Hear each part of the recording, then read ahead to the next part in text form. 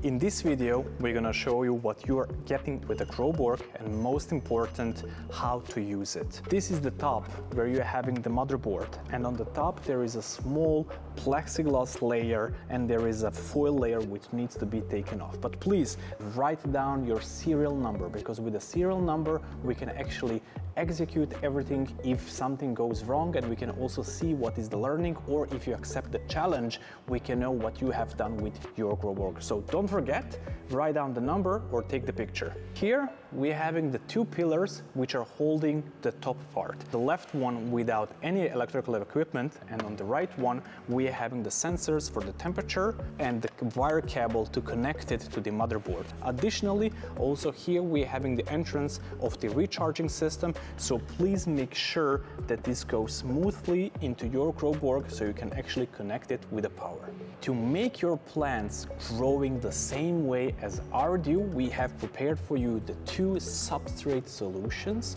which are 100% biological and will help your plants grow better. So with the solution A, you just have to take it, press it 3 times for 1 liter of water, and it's gonna be fine. So if you put 3 liters of water, please make sure that you press it like 9 times. And the same thing you have to do with the B solution. Just make sure that you change the water each week so your plants stay fresh. Next to the solution, it's very important that you have the good seeds.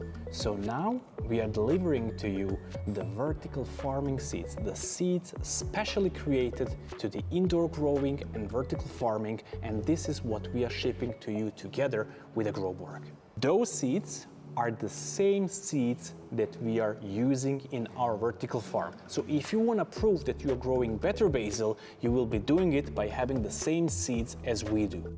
It's very important to have these humidity caps. So once you plant your seeds, the first 3 to 5 days, put the caps on and let your seeds have enough humidity and moisture to grow in the first 5 days. So this is where your plant is gonna be growing. It's very important that we have the open seals for roots, for healthy roots to go down, because the roots need to get in access to the fresh water, they need to get the connection to the nutrients, and they have to breathe in order to grow. So the growing pods are coming in a small phase. So what we have to do, we have to put it down and let them to absorb water to support our growing seeds. It takes usually 1 to 5 minutes to get enough water. So now, once this is ready, you just have to take this part, put the pods inside,